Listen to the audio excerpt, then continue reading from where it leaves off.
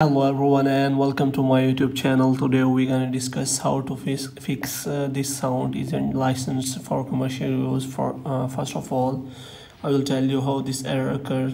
For example, if you search for a sound on TikTok and you see this kind of error, for example, if I open a sound to use it in my video, then this kind of error occurs as this sound isn't licensed for commercial use. You can use the following similar sounds. So I will tell you without wasting any time how you can fix this error. First of all, you have to go back, and after going back, what you have to do is you have to click on your profile. After clicking on profile, you have to click on three lines. In three lines, you have to go to settings and privacy.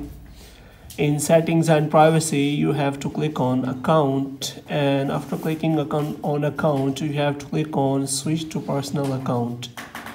After that, you have switched your account to personal account. You can again search for that sound and you will see that the error from that sound has been removed. If you search for again that sound, as you can see, if I click on that sound, then here the sound appears as no error. Hope you have liked this video. Kindly subscribe our channel.